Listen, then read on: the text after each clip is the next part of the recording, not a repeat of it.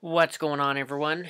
I'm back here with another video, and today I'm going to be showing you guys how to transfer pictures and videos from your PC/Mac to your iOS device using the Apple Lightning to SD card adapter.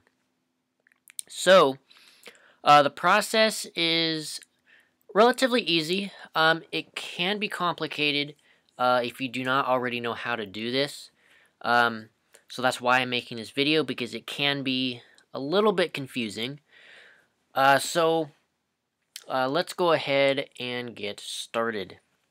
So first thing we need to do is you need to plug in your SD card into your computer. So of course for this video I'm going to be using a Mac.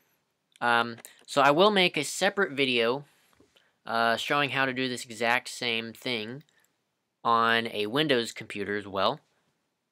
But anyway, so after you've plugged in your SD card, go to your file browser, in this case Finder on the Mac, and locate where your SD card is at under Devices. Go ahead and click on it, and then you want to create a new folder. So let's go ahead and click the little gear icon up here and go down at the very top, actually, New Folder. And you want to make sure you name that folder DCIM. So DCIM, enter, and there you go. So we have now created the folder. So now we need to get some photos to transfer to that folder. So I'm going to use these two photos down here. Currently they're named Star Trails and Star Trails 2. So I'm going to go ahead and drag and drop the photos I want to transfer into that DCIM folder. There you go. Now if we click into that folder, you can see the photos have now been copied. Now this is where the trickiness can come in. You have to name the photos in a very specific way. So for the first picture, you want to name it anything with letters and numbers within the name. So for this demonstration, I'm going to do DCM underscore 0001. You have to make sure that you do 3 zeros and the number 1 for the very first image. Hit enter.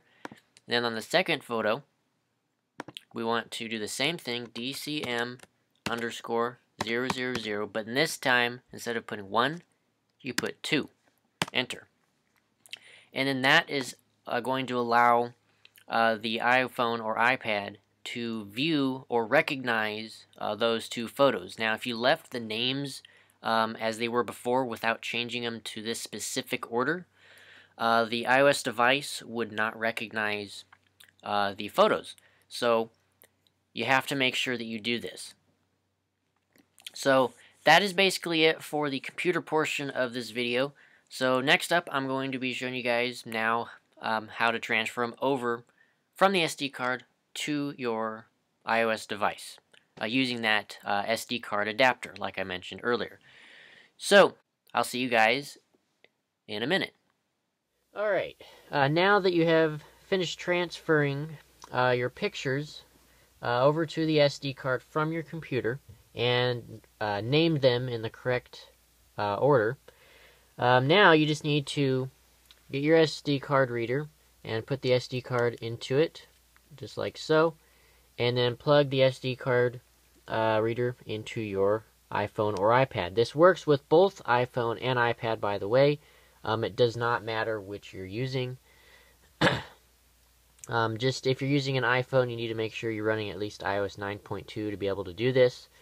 But yeah, okay, so the iPhone has now recognized the device, and now as you can see, the pictures are now on the phone. You can now view them and import them. So you see both those photos are there, and they're in the correct order that I named them on the computer. So we can go and instantly import them if you'd like. There we go. So now they've been imported. I'm going to go to Albums, Last Import, and there you go. So now there are the photos that you just imported and transferred from your computer.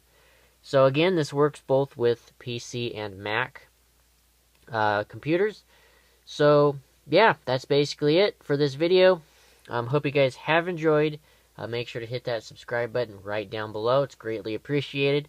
Hit the like button as well. That's also much appreciated. And if you guys have any questions, comments, or need help, drop a comment below, and I'll get back to them as soon as I can. So yeah, once again, hope you guys have enjoyed, and I'll see you guys in the next one. Peace out.